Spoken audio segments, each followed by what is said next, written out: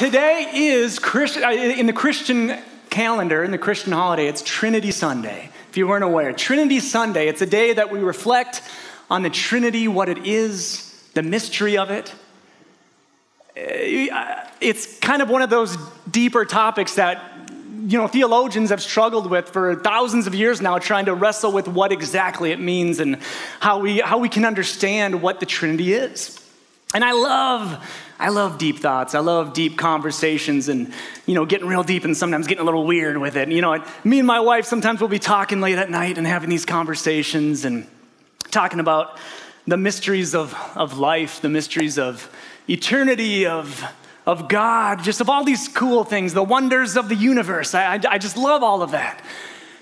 And just a couple months ago, me and my wife were talking, literally about the Trinity. We're talking about God in three persons, and man, that's, it's wild. It's really hard to wrap your head around what, three persons, what does that mean? And she said, well, I just had this thought. She goes, we talk a lot about, obviously we all understand that we are spirit, soul, and body. Like, we're comfortable with that idea. We're three in one, right? Spirit, soul, and body. And we're comfortable with that idea. Why don't we just think of God like that? Which obviously we do. But the analogy is that, God is the soul, the spirit is the Holy Spirit, and the body is Christ. Amen? And I was like, whoa, Kaylin, that's really cool. Maybe that everybody knows that, but I hadn't heard that before. And I thought, it's kind of a cool analogy on how to kind of wrap your head around God. I mean, if we're three in one, God, we're created in his image, and he's three in one, Christ being the body, and the soul being God, and the spirit being the Holy Spirit. That's really neat. So here we are pondering this question, the Trinity. How exactly does it work? What exactly, what is the purpose? Does it really even matter to really understand it? We worship God, but does it matter that we fully understand the Trinity? So it's kind of fun to ponder these ideas and get deep sometimes with these and question. And, God created us all with curiosity. It's a good thing to question. It's a good thing to be curious. Albert Einstein has a quote.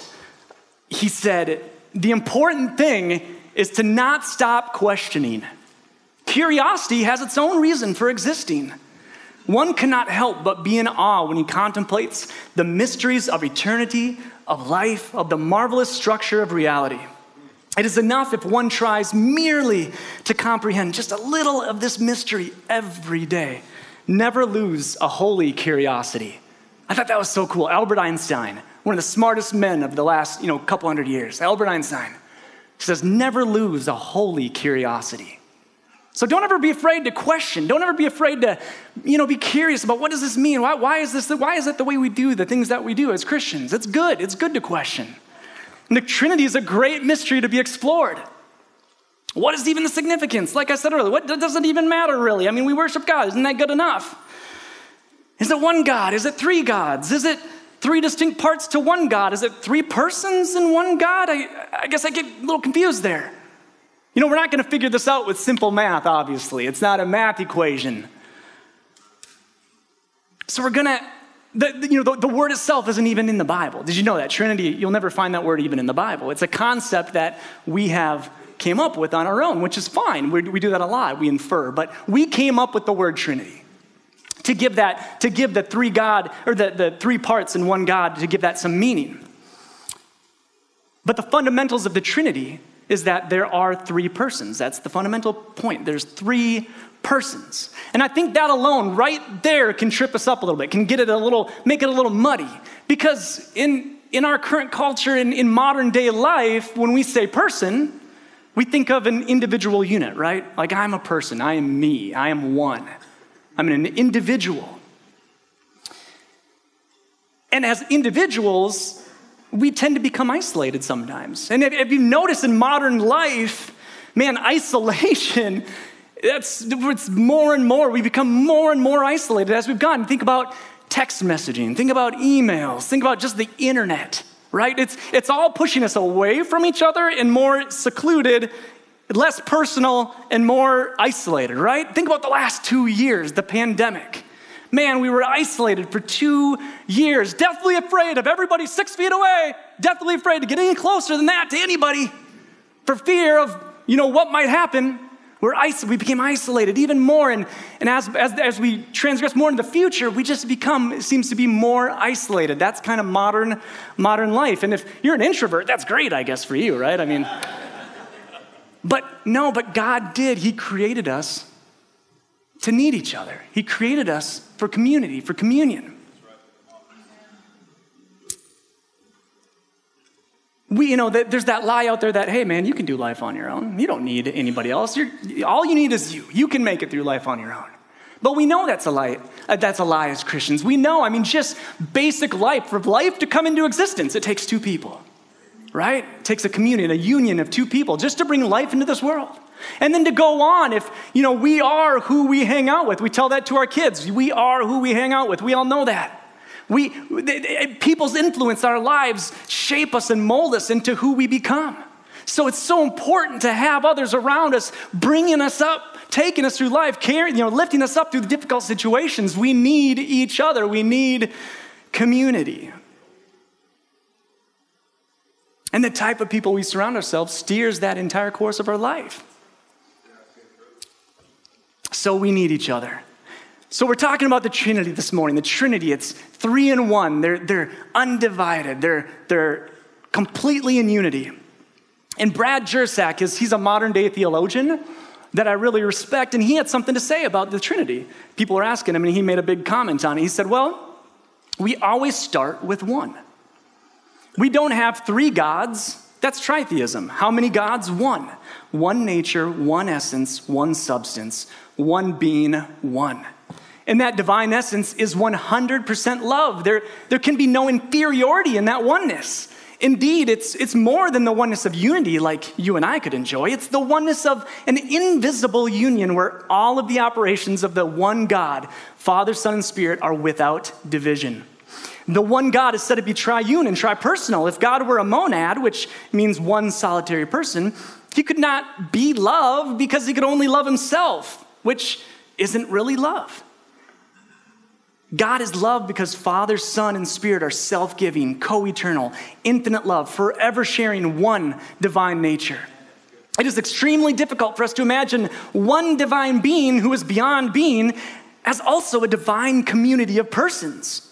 But so the scriptures and the church, by the Spirit, have revealed one God, one love, revealed as the indivisible Father, Son, and Spirit, co-equal and co-eternal. Amen. I thought that was so good, but Brad there, he's a theologian, man. He goes a little deep with it. It's a little tough sometimes for my Norwegian mind to wrap my head around that. But he continues and he kind of dumbs it down a little bit. He says, let me give you an analogy. Our sun shines, and the sun and the sunshine share one essence, the light. Photons are photons. This too is a limited analogy, but it at least highlights how light equals light, even as the sun sends sunshine. And what do you know? This is exactly what Hebrews says. Christ is the radiance of God's glory, the exact representation of his being. The being and the image are one. Jesus said, to see me is to see the Father. Amen. So you can see, even earlier when we were talking about how comparing the Trinity to even, us, spirit, soul, and body, which is a nice analogy because it kind of helps you wrap your head around the picture of it. But still, that's even a little bit antiquated just in the terms of when we use us as an example, us as a person, we're always at conflict, right? Our human nature constantly at conflict, which is completely the opposite of God's nature. So even that isn't really a great the right analogy in terms of the beauty and the greatness of God. But at least it's something to kind of help us, get an image. But that's all we can do. That's how, even as theologians, they've wrestled with this idea for thousands of years, trying to figure out how do we explain this mystery? How can we really wrap our heads around? And the fact is we'll never really know. I don't think our human brains can conceive truly what that means as 3 persons, one being, one essence. But it's fun to dig in and dive deep into this. This is what we do know without question. God, the creator, being 3 in 1 in his everlasting love, desired to create beings in his image. He already had a community, Father, Son, and Spirit. They were already divinely loving over and over, continually in unity, co-eternal. But it says, God being the creator in his everlasting love desired to create beings in his image. The Father sent his Son and invites us to join in that community and live it out via our guide, the Holy Spirit. And further his kingdom here on earth as it is in heaven. God already had that community and now he extends it to us. John 3:16, we all know it. For God so loved the world that he gave us his only begotten Son. And we all know that verse, we love it, but we sometimes skip over 17 and 18. Those are the best parts. 17 and 18, do you have 17 up there? It says, for God did not send his Son into the world to condemn the world, but to save the world through him. That's good news. That's good news. He didn't come to condemn the world, right? He didn't come. The world is already condemned on its own because it's rejecting the love of God, the truly life-changing, life-giving love of God. It's rejecting that. It condemns itself. God didn't have to come to condemn them and say, you're evil, you're bad, you're condemned. No, he didn't do that. He came to rescue and save the world. That's Jesus. His love remains unchanged whether or not we receive it. His love remains unchanged by our human response. We can reject it. His love remains the same. Our response cannot and will never change the Trinity. In God's very essence, just like Brad Juszek said, his very nature, there is nothing but love. And he invites us into that love, not in theory, not in analogy, like we've been trying to give analogies to this Trinity, but in his very essence. Not only that, God is love in relationship. God the Father, God the Son, God the Spirit. Perfect love, perfect unity. And the more we reflect on that love, this is why it's so important, because the more we reflect on it, the more we meditate and ponder on it, just like we're doing this morning, the more we are changed by it, the more we are transformed, like Paul would use the word, transformed by it, so that we can propagate it to the rest of this world. And that's what we are practicing right here today, learning about it, meditating on it. We all know, man, violence begets violence begets violence. It's an endless cycle. And it takes one person, just takes one person to stand up in an ultimate sacrifice on the cross. It took one person to say, no, this is it. This stops here. I forgive. He poured out his forgiveness on the entire world, stopping that endless cycle. But we have to receive that, amen? We have to be willing to accept that into our life. But it takes someone willing to take a stand, to change, to forgive. Man, this culture that we're in, we're just inundated with violence. Every day in the news, violence, more violence, more violence. Inundated with it. We're formed by this culture of violence. Hatred, disunity. Our culture, have you heard the term us versus them? Anybody heard that term, us versus them? That's the culture we live in, is this us versus them culture. I'm right, you're wrong, I'm good, you're evil. That's all it is, us versus them, everything. We were born into it. We were born into pick a side. Go with it, stick with them, because the other guys are wrong. They're evil, they're bad, everything. You know, it's all tribal. Have you heard? Yeah, it's all tribal. Sorry, I got to catch back up on my notes here.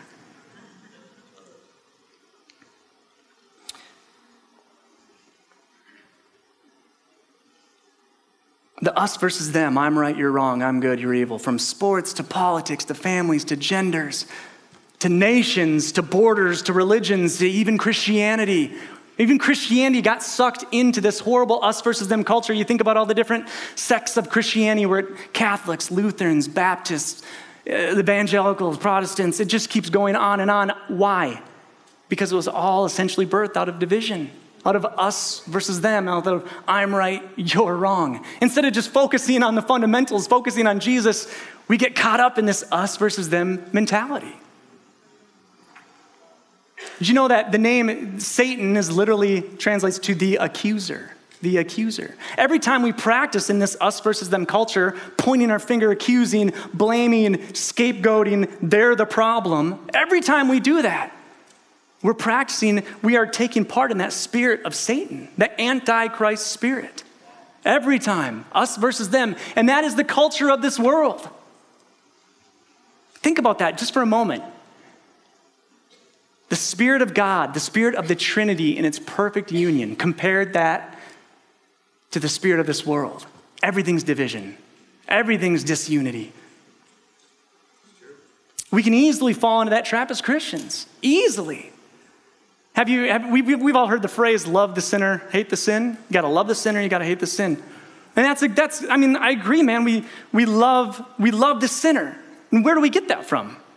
Get that from Jesus. Jesus taught us that. Love the sinner, hate the sin, man. It can be just to hate sin in your life because you know just how it's so damaging. It's so horrible. It tears you apart from God so much that you just want to get rid of it in your life, so you hate it. But sometimes, hate. In our household for years, we banned the word hate. You couldn't say hate. So I would accidentally slip up, and Apollo would be like, "Dad, that's a naughty word. You can't say hate." Because it really, it's not a word we want in our vocabulary. We don't hate anything. But hate, you start saying, yeah, love God, or love the sinner, hate the sin.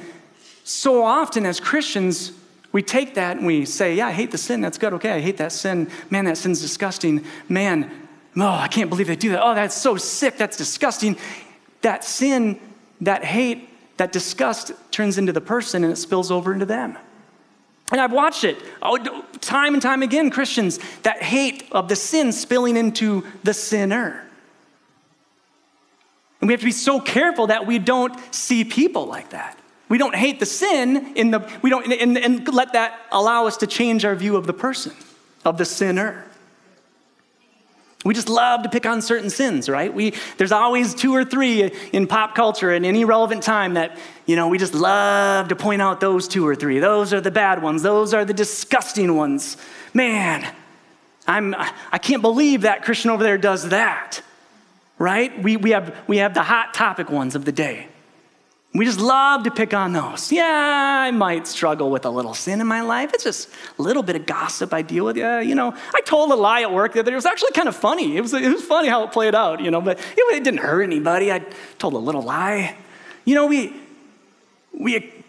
point our finger at all these other people. Meanwhile, we're drowning in our own vat of sin.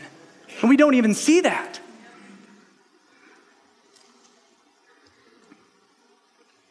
It's just too easy for that hate to spill over into the person if we're not careful. I'll give you a perfect example. As I was preparing this message, a couple days ago, this article popped up in my news feed, and it was from NBC News. I'm not going to read the whole thing, but I'm just going to go through a couple parts. Here's the actual quote. This is a Baptist pastor in Texas, and we're just talking about how hating the sinner, or loving the sinner, hating the sin can turn into something awful if we're not careful. It says, the pastor in Texas says, "I'm angry this morning because our entire country is celebrating the worst sin in the Bible." This pastor was saying this during the sermon referring to Pride Month, which commemorates the LGBTQ community. He said, "I'm angry this morning because our entire country is celebrating this sin." He said, a lot of pastors have this stupid idea where it's just like, God loves everyone and hates the sin but loves the sinner. But people have taken this to such an extreme where they're saying, celebrate the sin. He goes on to, I'm not going to continue with what he says and some of these other parts. It's really awful. But he ends with, and this is quote, "These people should be put to death. Every single homosexual in our country should be charged with the crime. They should be lined up against the wall and shot in the back of the head." This is from a pulpit last week, a Baptist church, a preacher standing up, telling his congregation that these people should be shot in the back of the head. And he said they have no hope for salvation. He said they have no hope for salvation. This is what we can get to if we're not careful. If we don't rightly divide the word in context, like Pastor always says, drills that over to us. Man, you got to read the Bible in context and you'll never get off. This is an example of getting off. It's really easy to get in the Bible and just read one verse without context, and you can make it say just about anything. Justify just about anything. And if you agree with that pastor, I hope, and I don't think any of you do, but if you even sympathize a little bit with it, this line of thinking, you need to get back into the Word and read about Jesus. Read what he says, because in light of Jesus, This is objectively wrong. It's an example of calling good evil and evil good. It's how we can go from loving the sinner and hating the sin to hating the sinner now and let's kill him. It's a slippery slope that Jesus knew all too well. He knew it all too well. And Pastor preached just 2 or 3 weeks ago on the woman that was caught in adultery. You guys remember that? Literally, this woman is caught, the Bible says, caught in the act. She's caught in the act of sin, right? So what do? The Jews bring her to Jesus, and they say, Jesus, what should we do? Let's stone her. We got to stone her, right? They were literally doing what their Bible, their holy book said to do, that God commanded. At that time, they thought. They were literally doing it. This is right, man. Hey, according to the Torah, Jesus, here's a stone, buddy. We got to do it. But what did Jesus say? He said, he who has no sin cast the first stone. He who has no sin cast the first stone. What a powerful, literally world-changing moment. Jesus shut down an entire group of violent passages from the Torah. Shuts it down in 9 words. He who has no sin cast the first stone. We're all sinners. But the example of this pastor is what can happen when we take the Holy Scriptures and misread them. Without Jesus, without the light of Jesus, without the full revelation of him, we can easily do that. We can easily go into the Old Testament and come up with all kinds of crazy ideas that was never God in the first place. They just had it wrong. They didn't have the full revelation of Jesus like we do today, the full revelation of the Trinity, which is why the Trinity is so important to our faith, because it reveals that Jesus is what God has to say.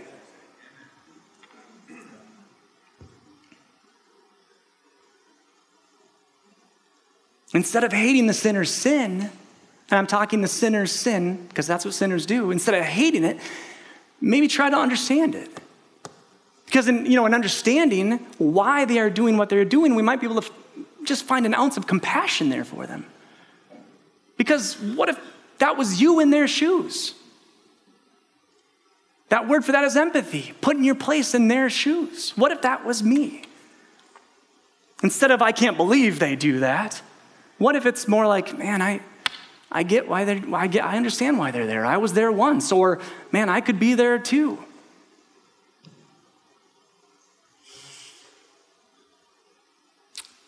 And have compassion for the person. When we see others as us and not them, when we see them as us and not them in another body, we can't help but have compassion.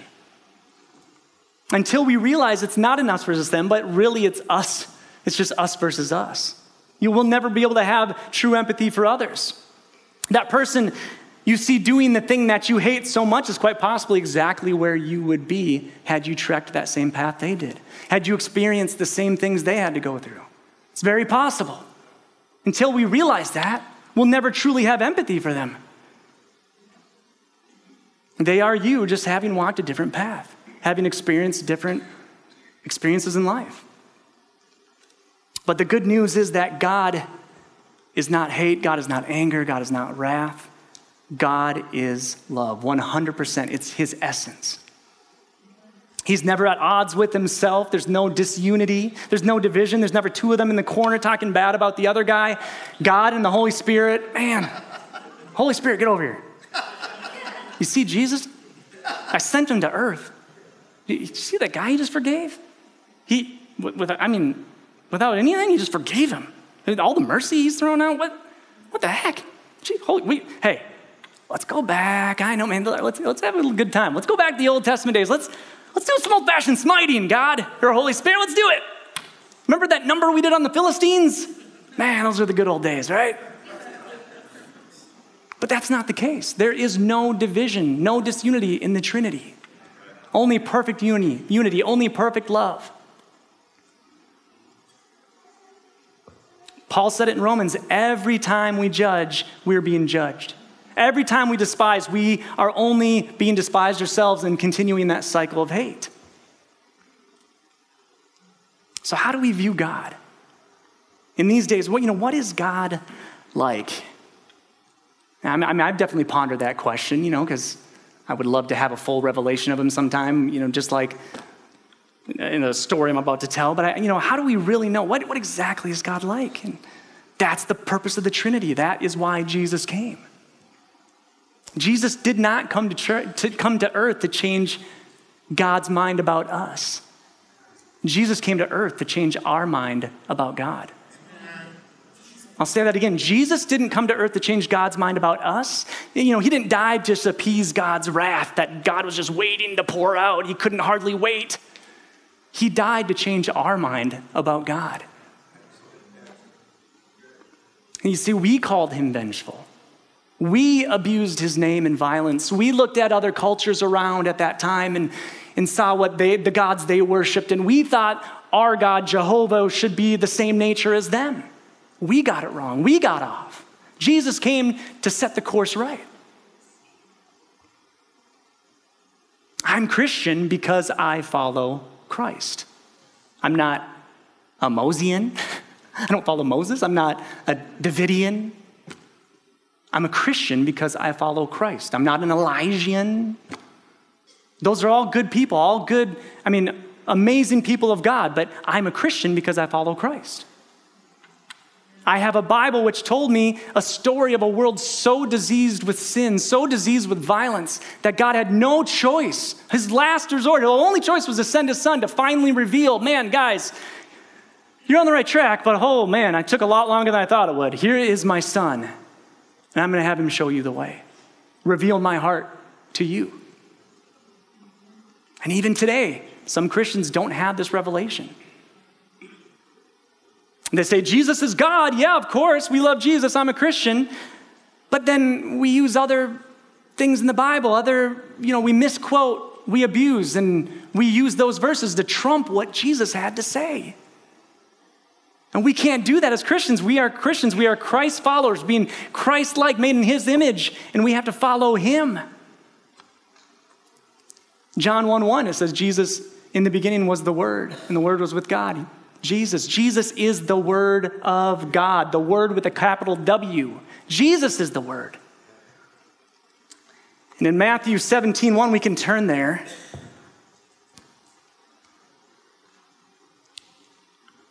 Matthew 17:1, Jesus of the Trinity is the Word of God. He is what God has to say. I'm going to actually start the last verse of 16. This was after Jesus predicts his death to the disciples. He said, truly I tell you, some who are standing here right now will not taste death before they see the Son of Man coming in his kingdom. And then chapter 17, it says, 6 days later, 3 of them saw that glory. Can you imagine? Jesus took Peter and the brothers, James and John, and led them up a high mountain. His appearance, his appearance changed from the inside out right before their eyes. Sunlight poured from his face. His clothes filled with light. It kind of reminds me of that analogy that Brad said about, the Trinity being like sun and sunshine and the rays of the sun. Sunlight poured from his face. His clothes were filled with light, the light of God. Then they realized that Moses and Elijah were also there in deep conversation with him. Another deep convo. Wouldn't that be fun to know what they were talking about? Peter broke in. Master, this is a great moment. What would you think if I built 3 memorials here on the mountain? One for you, one for Moses, and one for Elijah. What a great idea. See, Moses and Elijah, to them, was their religious figures, their religious fathers in the faith. They were the ones that they looked up to, that they gleaned all of their wisdom from. They were the holy fathers, reverend fathers of the faith, and they thought, hey, Jesus, you're great. Hey, Elijah and Moses, let's all build an altar to all 3 of them. Wouldn't that be awesome? What happens?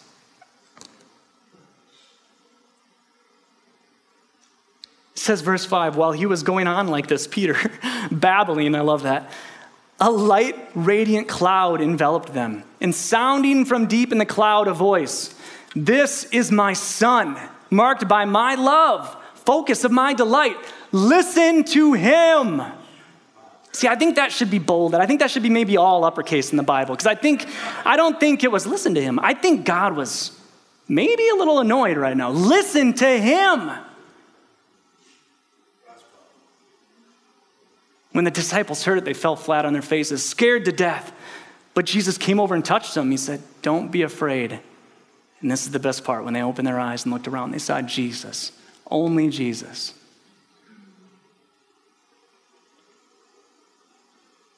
While they are concerned with building altars to Moses and Elijah, God is literally saying to them, they are not the focus anymore.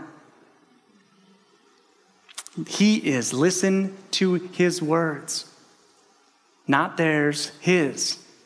And don't get me wrong, don't take this for a second. I'm not saying we shouldn't be studying what they had to say, because we can glean all kinds of great, rich, stories and nuggets from the Old Testament and from their stories, but they did not have the full revelation of Jesus. They just simply did not until this moment. And just like them, we build our altars too. We build our altars to our popular figures in the world, our Christian popular figures, listen to what they have to say. We build altars to politics. We build altars to the luxuries of life. God is saying, listen to him. Listen to my son. Eugene Peterson, he's another theologian that somewhat recently passed away, but he's the author of the Message Bible, an awesome translation. He said, he had a commentary on the Transfiguration, and he said, what happens to Jesus happens to us. Jesus was transfigured before the disciples' eyes. One possible translation of the Greek word is metamorphosed. Elsewhere in the New Testament, it's rendered transformed. In other words, the reality that was inside of Jesus got outside of him so the disciples could see it. Not only was this true of Jesus, it's true of you and me. Paul wrote about it in his letters to Romans. He said, do not be conformed to this world, but be transformed. Or as I translated it, be changed from the inside out. The same Greek word that's used to describe Jesus' transfiguration in Matthew is used in Romans to describe our transfiguration. What happens to Jesus happens to us. But it happens to us by renewing our minds. As we listen to him, as we look to him, as we linger with him, a transformation occurs and the beauty that is his ways become ours. That's Eugene Peterson. So as we meditate on Jesus and his teachings, man, we start to become transformed and more like him each day. And as we listen, we go to church like this and listen about the love of God, we become more transformed, metamorphosed into an image more like him. Able to bring hope to this hopeless world, able to bring peace to a world filled with violence, able to bring love to those hurting around us. But we can't do it without Jesus. We can't do it without his guide, the Holy Spirit, without his help. It's impossible. I mean, just in our human nature, like I said earlier, just inside ourselves, we're constantly at war, constantly at odds with ourselves.